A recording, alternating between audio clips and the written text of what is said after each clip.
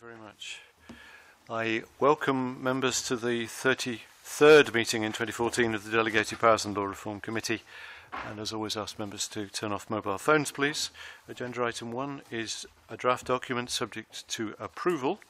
That is the Scottish Regulators Strategic Code of Practice, SG 2014-236. Code of Practice is not a Scottish statutory instrument. However, in accordance with Section 6 of the Regulatory Reform Scotland Act 2014, it is subject to approval by resolution of the Parliament. Section 5.5 of that 2014 Act places a duty on relevant regulators to have regard to the Code in determining general policies or principles relevant to specified regulatory functions and in exercising those specified functions. In light of the statutory requirement, the Scottish Minister's intention, expressed in paragraph 9 of the introduction and overview of the Code, that the Code should not apply to the exercise of regulatory function in individual cases, appears to be an unusual or unexpected use of the power conferred on the Ministers by Section 5. Does the Committee therefore agree to draw the Code of Practice to the attention of the Parliament under reporting ground G, as the way of enabling powers have been used is unusual or unexpected? Mike. Thank you, Convener.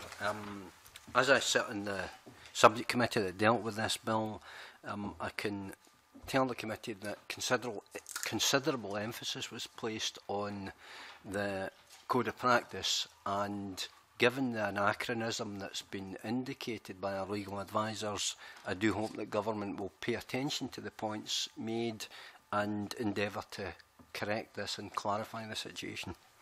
Indeed. So we are agreed. Thank you. Agenda item 2 is instruments subject to negative procedure. The products containing meat, etc. Scotland Regulations 2014, SSI 2014-289. Regulation 7 applies various provisions of the Food Safety Act 1990 for the purposes of the regulations. The Scottish Government intends that Section 22 of that Act would also be applied, but reference to that section is omitted. Section 22 specifies certain circumstances which provide a defence for a person who would otherwise commit an offence in terms of the Act, consisting of the advertisement for sale of food. Does the Committee therefore agree to draw the instrument to the Parliament's attention on reporting ground I, as Regulation 7 appears to be defectively drafted, in that it omits references to Section 22 of the Food Safety Act 1990? John. Convener, thank you. I think this should be done as a matter of urgency, and I hope we'll manage to impress that on the government to allow the due process of law to carry on. Indeed. Well, does the committee agree to note that the Scottish Government has undertaken to amend the provision at the earliest opportunity? But I think we're saying the earliest opportunity might be a very soon opportunity. We would certainly hope sooner rather than later. Thank you. Are we agreed? Stuart? It's just a drafting observation in relation to the schedule, which gives the percentages of meat in various circumstances and various products. Given that one of them, at 5, related to corned beef, etc., has the figure 120%, which is only explained by a note 4 pages later, I do think in future, if the government were considering using percentages over 100%, putting the note that explains why that figure exceeds 100%, as it properly does, adjacent to the figure, would aid comprehension of people who are reading such orders. Indeed. That brings me to the Charities Accounts Scotland Amendment Regulations 2014, SSI 2014-295. This instrument contains some minor drafting errors. Firstly, Regulation 3A and B refers to an inaccurate date of issue for the 2 statements of recommended practice for accounting and reporting by charities. The date of issue should be the 16th of July 2014. Secondly, Regulation 4A refers to an inaccurate document name and date of issue. The regulation should refer to the Statement of Recommended Practice Accounting for Further and Higher Education, issued on the 17th of September 2014. And finally, Regulation 4B refers to an inaccurate document name and date of issue. The regulation should refer to the Statement of Recommended Practice for Registered Social Housing Providers, issued on the 24th of September 2014. Does the committee therefore agree to draw the instrument to the attention of the Parliament on the general reporting ground as it contains minor drafting errors? Thank you. Does the committee agree to note, however, that the Scottish Government will correct these minor errors by amendment in due course? No points have been raised by our legal advisers on the Town and Country Planning General Permitted Development Scotland Amendment Number 2, Order 2014, SSI 2014-300, nor on the Town and Country Planning Fees for Applications and Deemed Applications Scotland Amendment Number 2, Regulations 2014, SSI 2014-301, nor on the Civil Partnership Prescribed Bodies Scotland Regulations 2014, SSI 2014-303, nor on the Same-Sex Marriage Prescribed Bodies Scotland Regulations 2014, SSI 2014-305, nor on the Marriage and Civil Partnership Prescribed Forms Scotland Regulations 2014, SSI 2014-306, nor on the Public Bodies Joint Working Health Professionals and Social Care Professionals Scotland Regulations 2014, SSI 2014-307, nor on the Public Bodies Joint Workings Membership of the Strategic Planning Group Scotland Regulations 2014, SSI 2014-308, nor on the Looked After Children Scotland Amendment Regulations 2014, SSI 2014-310, nor on the Notice of Potential Liability for Costs Discharge Notice Scotland Order 2014, SSI 2014-313. Is the committee content with these instruments, please? Agenda item 3 is instruments not subject to any parliamentary procedure, and no points have been raised by our legal advisers on the Act of Sederant Rules of the Court of Session and Sheriff Court Rules, Amendment Number 2, Marriage and Civil Partnership Scotland Act 2014, SSI 2014-302. Is the committee content with that instrument, please?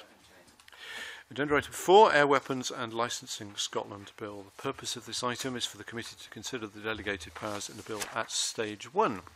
The committee is, as always, invited to agree the questions it wishes to raise with the Scottish Government on the delegated powers in the bill. It's suggested these questions are raised in written correspondence. The committee will have the opportunity to consider the responses at a future meeting before the draft report is then considered. Section 36(1) allows ministers to make provision for the charging of fees by the Chief Constable in respect of applications under Part 1 of the bill, and otherwise in respect of the performance of functions by the Chief Constable under Part 1. Fees may be set for various aspects of the air weapon licensing regime in regulations. Sections 32 and 35 of the Firearms Act 1968 initially specified the fee levels payable for the grant, renewal, variation, etc. of a firearms certificate or shotgun certificate, or for registration as a firearms dealer, through fees, though fees are variable by order. Does the committee therefore agree to ask Scottish Government why a comparable approach is not taken to specify on the face of the bill the initial fee levels proposed for an application for air weapons certificates or other functions chargeable by the Chief Constable in connection with the air weapons licensing regime? Section 37 enables Scottish ministers to make further provision for the purposes of Part 1. In particular, this enables further provision for the application and approvals process for air weapon certificates, police permits, visitor permits, events permits or club approvals. This includes prescribing the mandatory conditions that will attach to certificates, permits or air weapon club approvals. Specific matters may be prescribed by regulations under Section 37(1), as provided for in Sections 4.1, 6.1, 7.2, 13.9, 14.2, 15.1, 17.6, 18.2 and 4. Beyond that, Section 37(1) enables any further provision for the purposes of Part 1 of the Bill. Does the committee agree to ask the Scottish Government what is enabled by that power to make further provision, which would not, in the absence of such power, be enabled by the ancillary powers to make incidental, supplementary or consequential provisions in Sections 75 and 76? How might this power be used beyond prescribing those matters which are set out in Sections 4.1 to 18.4?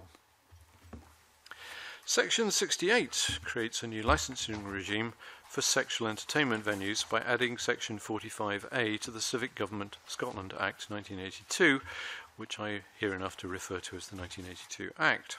Section 45A 2 to 7 define what is meant by a sexual entertainment venue.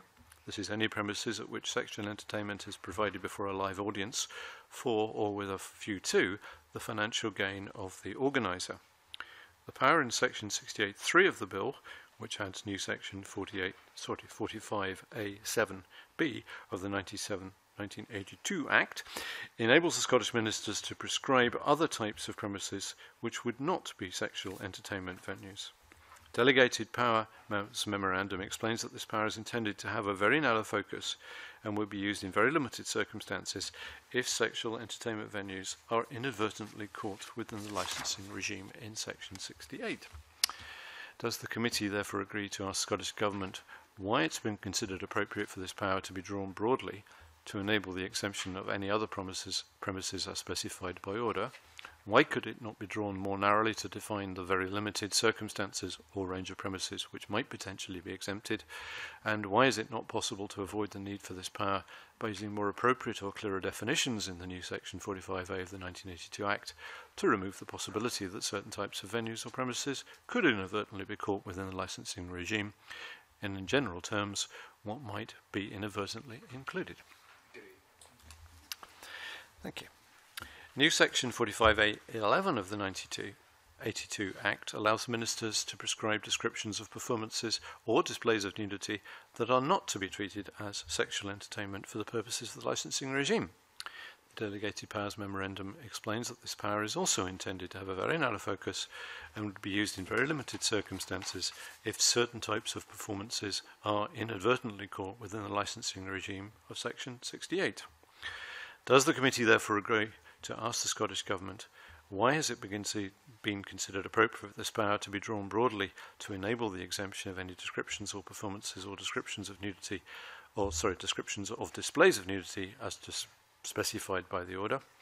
Why could it not be drawn more narrowly to define the very limited circumstances or range of performances or displays which might potentially be exempted? And why is it not possible to avoid the need for this power by using more appropriate or clearer definitions in the new Section 48A of the 1982 Act to remove the possibility that certain types of performance or display could inadvertently be caught within the licensing regime? And again, in general terms, what might be inadvertently included? New Section 45B of the 1982 Act, inserted by Section 68(3) of the Bill, confers powers by resolution upon a local authority for sexual entertainment venue licensing to have effect in their area. The authority may resolve that Schedule 2 of the 1982 Act, as modified by Section 45B, is to have effect in the area. The section also confers powers on a local authority to determine an appropriate number of sexual entertainment venues for their area, which determination must be publicised by the local authority. Section 45B also provides that local authorities, in carrying out the functions conferred by the section, must have regard to any guidance issued by the ministers. Does the committee agree to ask the Scottish Government why these powers are appropriate and why it is appropriate for them to be exercised by means of published resolution and determination, and why the powers of ministers to issue guidance is appropriate, and why there appears to be no provision for the guidance to be published, but a resolution of determination by a local authority under the section would be published? Section 71, inserting Section 45D of the 1982 Act, allows ministers to set mandatory conditions that would apply to all licences issued under Part 3 of the 1982 Act. This includes the regime for sexual entertainment venues, inserted by Section 69, and sex shops. This could encompass different licences and particular purposes and sets of circumstances or cases. By inserting Section 45E of the 1982 Act, Section 71 also confers a power on a local authority to determine standard conditions to which such licences are to be subject. Again, this would encompass different licences and particular circumstances and sets of circumstances or cases. Any such conditions must be published, and they must be consistent with any mandatory conditions set by the government.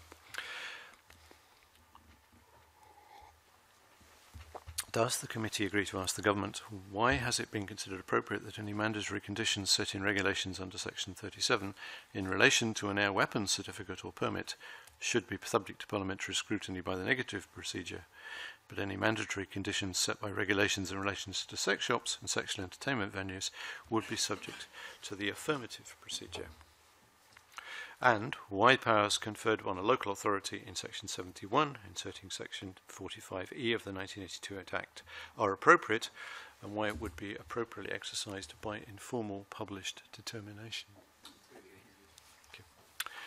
Section 76(1) confers power to make incidental, supplementary, consequential, transitional, transitory or saving provision as the Minister considers necessary or expedient for the purposes of, or in consequence of, or for giving full effect to the provision of the Act, or any provision made under it. The words, or any provision made under it, expand the scope of the ancillary powers and are unusual in comparison with recent acts containing a comparable number of delegated powers or powers of potentially wider scope than contained in this bill. Does the committee therefore agree to ask the Scottish Government why for this particular bill that proposed expansion of the ancillary powers has been considered necessary? Which brings us to agenda item 5, which is the Serious Crime Bill, and this of course is UK parliamentary legislation.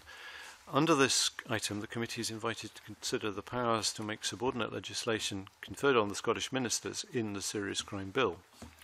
A briefing paper has been provided, which suggests that the committee could seek a written explanation of matters relating to Clause 19 of the bill. The committee would then consider the response at next week's meeting with the intention of agreeing a draft report.